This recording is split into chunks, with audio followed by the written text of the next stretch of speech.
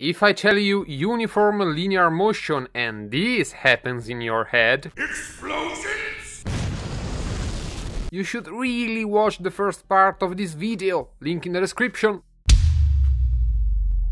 We have seen time, position, displacement, distance, 3 types of speed, but it's time for the final boss, acceleration. Acceleration comes into play if speed starts to change. But hey, there is not a single speed, there's also velocity, and therefore there is not a single acceleration. This time you're lucky, you only have 2 accelerations. Average acceleration, which is calculated as delta v over delta t. Remember that delta stands for difference. This stuff means that the average acceleration between time tf and time ti is the final velocity at time tf minus the initial velocity at time ti. If my grandpa is going from a velocity of 20 meters per second to 28 meters per second in 4 seconds, his average acceleration is 28 minus 20 over 4, so 2 meters per second squared. Needless to say, average acceleration is a vector. The second acceleration is the instantaneous acceleration, the ugly version of instantaneous velocity. This is not delta v over delta anything, it's the acceleration at a precise moment in time, which indicates how rapidly Grandpa's velocity is increasing or decreasing at a given instant. We could say it tells you how much Grandpa is holding down the accelerator at a specific moment. The instantaneous acceleration is also a vector, but we'll talk more about it later. Note that in physics we talk about acceleration both when you go faster and when you slow down. Some rebels occasionally talk about deceleration, but often people will talk about acceleration even when velocity is decreasing. Matteo, but how can I tell if I'm actually accelerating or slowing down if it's always called acceleration? The trick is to look at the sign of acceleration. If Grandpa is moving following the frame of reference and his velocity is going up, acceleration is positive. If he is slowing down, acceleration is negative. Signs are swapped if Grandpa is coming back home and therefore he's moving against the frame of reference. Now acceleration is positive if speed decreases, negative if it increases.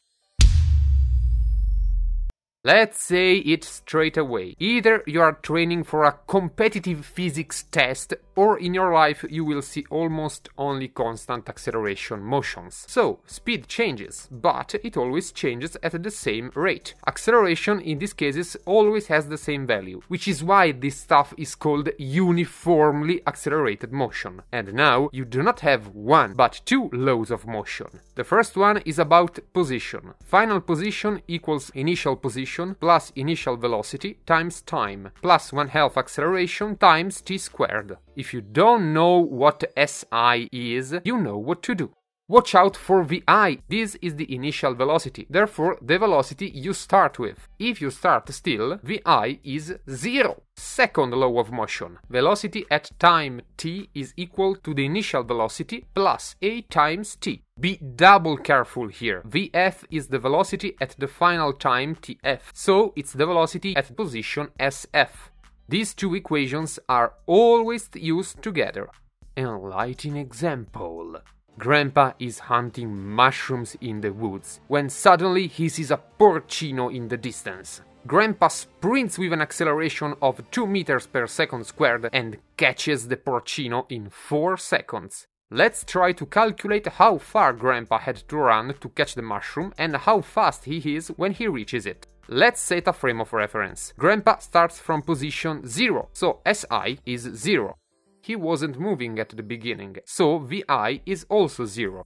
Acceleration is 2 meters per second squared, and time is 4 seconds, so Grandpa finishes 16 meters away from where he started. Looking at velocity, VI is 0, A is 2, T is 4, so Grandpa catches the porcino with a speed of 8 meters per second. Tonight, polenta with mushrooms. Matteo, but I know that there's a third secret formula. When can I use it? The secret formula is delta S equals Vf squared minus Vi squared over 2a. This formula is great when you don't want or you can't use time. You can use it in place of one of the laws of motion of your choice. In most cases, two of these three equations are more than enough to solving problems. You can choose which one to use based on your data.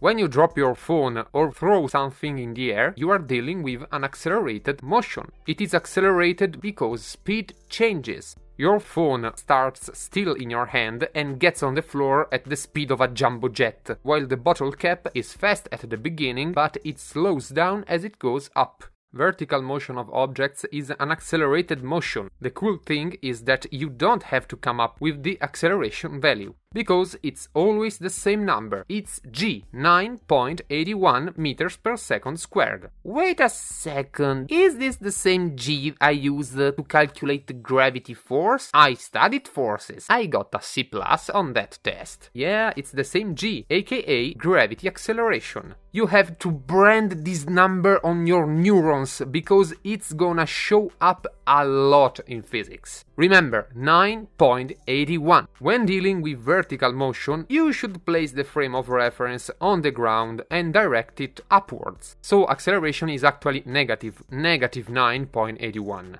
Vi is positive if the body is thrown upwards and negative if it is thrown downwards. I made a promise, and so here it is. Grandpa eating polenta with mushrooms. First of all, get delta S, delta T, delta V, all the delta out of your mind. These guys are used just for average quantities. Instantaneous quantities are instead what you usually find in laws of motion, but there are a couple of other ways to get them. The first method is only for more experienced students. Instantaneous velocity is the derivative with respect to time of the position law of motion. Instantaneous acceleration is the derivative of velocity law of motion. If you are not so masochistic, don't worry, here is a second method. You must get a graph, which can be a position time graph or a velocity time graph. Let's take a position time graph like this one, which describes Grandpa's motion as he's chasing a shroom in the woods. If we want to know his instantaneous velocity at time, let's say 10 seconds, we have to put ourselves on that point on the graph and draw the tangent line like this. Tangent means it only touches the graph in that point. The slope of this line is the value of the instantaneous velocity at that moment. The more inclined the line, the faster Grandpa was running. Same story goes for speed time graphs, but for instant acceleration this time. In a graph like this one, let's say we want to know instantaneous acceleration at time 8 seconds. We put ourselves at that point on the graph and draw the tangent line. The slope of this line is the instantaneous acceleration. Matteo, I still don't have superpowers and I can't calculate slope just by watching a graph. What's the point of this method? You don't have to calculate anything. This is just to give you an idea of what kind of motion you are dealing with and what acceleration and velocity could be. But you don't have to come up with numbers out of nothing. Only in very specific situations you can get some actual data out of a motion graph. If you haven't subscribed yet and haven't told all your classmates and friends about this channel, this is the right time to do it. Remember that you can support me with a single or a monthly tip. Leave a comment if you have any suggestion. See you next time. Ciao!